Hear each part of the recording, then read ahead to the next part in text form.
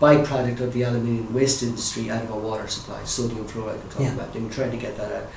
And also they've been doing their best to try and stop the incremental closing down of acute medical services in our Louth hospital. So I'm hoping that it could be Sinn Féin, but there is another option. That other option is Direct Democracy Ireland, directdemocracy.org. That's something that we all need to look at, because again, very much about decentralisation of power, putting the power back into the hands of the people. Well, funny you should talk about Sinn Féin. We actually talked about this on the show. Myself and Steve ran off political, and I've actually never voted because most of my life, 17 years of my life, I lived in London. So this would be my first time voting in Ireland. And like a lot of people were going, oh well, the politicians and the parties and everything else. But it was a friend of mine who was a Sinn Féin electorate. And he told me 3 things about Sinn Féin that I didn't know about him. Now, like you, I don't agree with all certain, policies of Sinn Féin. But the 3 things that he said to me was this. 1, Sinn Féin was the only party who voted no for Lisbon.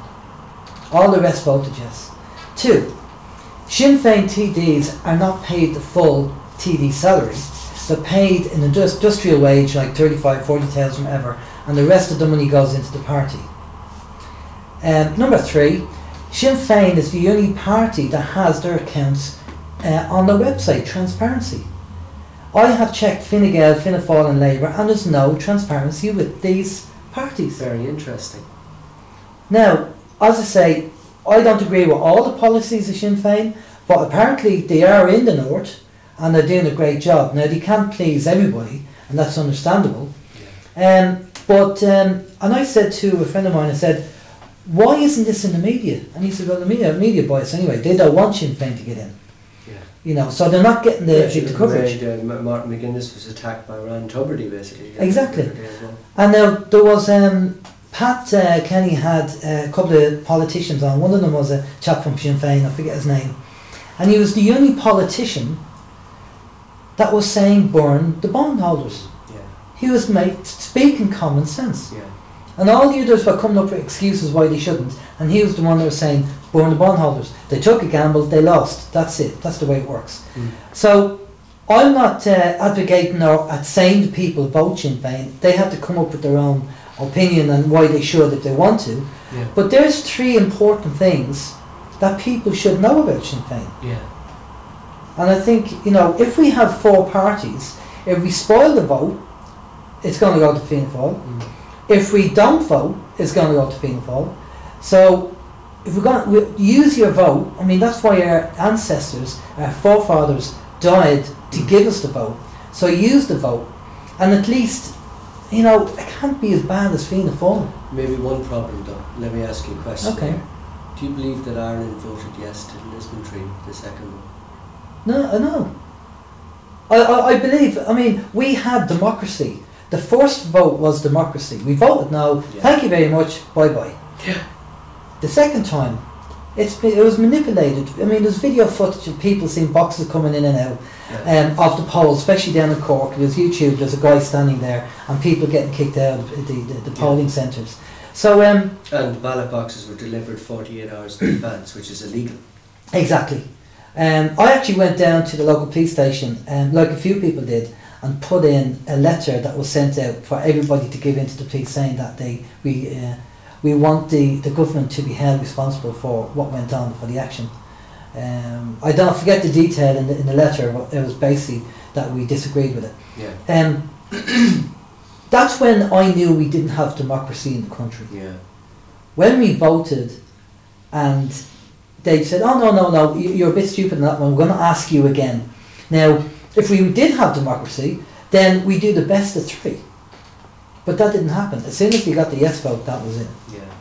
So, and I can't believe with what's going on. Now, I was on the march with you. We did the march, the 100,000 march, which is fantastic.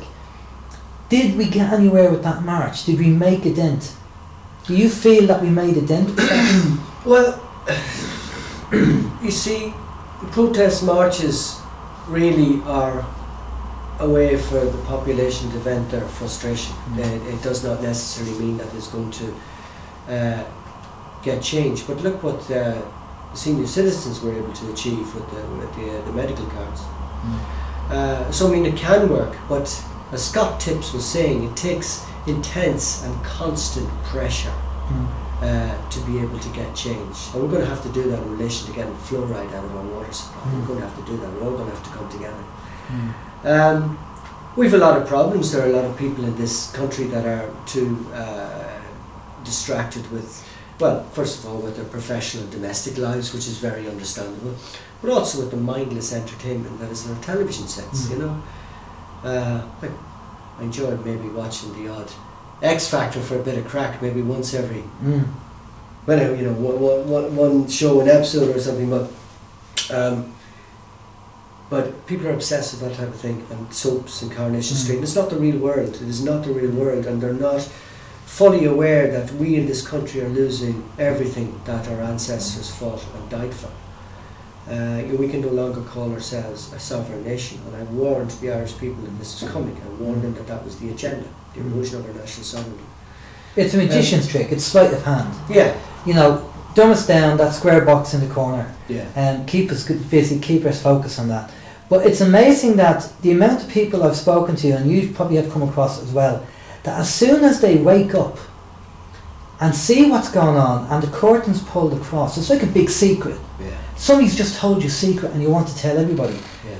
They stop watching telly. Yes. Yeah. They no interest in sport. They stop watching TV, and their mind starts working. Yeah. Yeah. They start looking at things, you know, and studying and researching, which is phenomenal. Yeah. And it's trying to wake people up to that and get them to that stage. I think that's what we need to do. What kind of pressure can we put on? What do you think we can do? On governments or on governments. I mean, see, one of the things I come across was a chap in America called Lindsay Williams. He's a pastor. Yeah, I know. Yeah, you know, I know of him. And I watched his program, and he said what they'll do is have us that the food's going to be very expensive, which I believe is happening. I think the country's Algeria. I'm not too sure, where salt and sugar and all the basic food groups has gone up in price, and they're rioting on the streets. And Lindsay Williams said that you'll be so busy surviving, you won't bother rebelling. And you can see that you're struggling to pay the bills. You know, so from a day on the ground, from a day-to-day point of view, what would you say to people, you know, if they want to get active, if they want to do something? Very important at this stage at this moment in time that we all become the change that we want to see in the world. We have to, every one of us has to find it within ourselves. As I've done, I'm using the platform that I have, that I was given, to try and get this information out to people. I believe that we have to do all in our power to do this and come together. And once people take that, engage, you know, take that initiative, we will move mountains once we come together. We need to reverse, obviously, the situation that our government has got into. We need to get out of the EU, back into the European Economic Area, where we can do trade, of course. It's not going to drastically affect us. In fact, it's going to benefit us greatly. Because we have everything in this country to support ourselves if we want. Even though the farming industry has been decimated, and the fishing industry as well. Well, we can turn this around. It's going to take a while, but it will happen. But we need to withdraw, get out of the clutches of the EU and these people who are sickeningly obsessed with control and domination over everything, over the whole planet. And you know, we've got the Icelandic model to follow. You know, we'll solve an awful lot of problems there.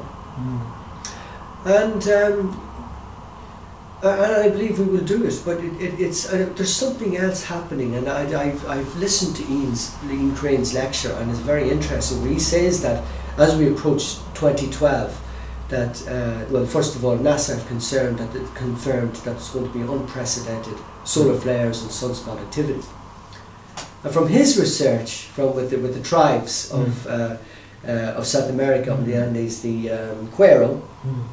They believe that this intense sunspot activity is going to trigger what we refer to as junk DNA and come into a new realization of understanding, of empathy, of compassion for each other. Homo luminous, it's kind of is what they call it. It's fantastic. If that happened, it would be absolutely fantastic. But we forget how amazing we are anyway. Yeah. As human beings, we're walking miracles. Well, the knowledge has been taken away from us. Yes. And hoarded by these characters. Exactly, and reliant on the nanny state, which is what they want. They want us to be reliant on them. We don't believe how powerful we are in able to heal ourselves. Yes. And you know, as I always say, and I've said it before on the radio show, we are spiritual beings experiencing life through physical form. End of. No colour, creed, religion, whatever. Yeah. We're energy. Yeah. And vibrating on a frequency, and that's what we are. Yes. Ian is not the first person to talk about this. David also talked about this DNA, and this ascension that will take place. One of the things I said to Ian was, you have people who are spiritually aware and self-aware, and maybe they're the people that they're talking about. Maybe this is what the people who are spiritually aware and self-aware will be the people who might ascend, whatever that ascension may involve. I don't know. But as Ian said, maybe in the last 15 seconds of whatever's going to happen, people will become aware and then they'll ascend. But we won't know till we get there. I think that's a safe bet. But we do know that this photon belt has been coming into the planet, has been coming in for the last 13 years. And I know David has done scientific experiments with frogs and salamander and have managed to merge DNA purely by using the same wave technology that we're talking about today. Yes, which is fascinating. So for the next 2 years, I think we're going to see massive changes up and down. As to where it's going to go, I don't know, but I'll just say that hopefully 2012 or coming up to 2012 is going to be an enlightenment for everybody. It's like it's like we are going through like we're in the birth canal, and it's like the universe is giving birth to the new earth, and we've got to go through pain. Exactly. A lot of people are going through pain. So a lot of people are going through horrendous trauma. I do believe that we can come out of this into a new age. It's going to be a golden age. We're going to come out of this. So we're in the dark ages now. There's no doubt about it. Well, we've had 10,000 years of darkness, and this is the best time in life to be alive. Yes, to be around for this transition. And I do believe that it is the best time for us to be around. As to what's going to happen, I spoke to Ian about weather conditions and everything else. I just think we're going to have to just wait and see. But Jim, thank you very much for the interview. Thank you very much. It was a pleasure. Much appreciated. Thank you very much. Okay.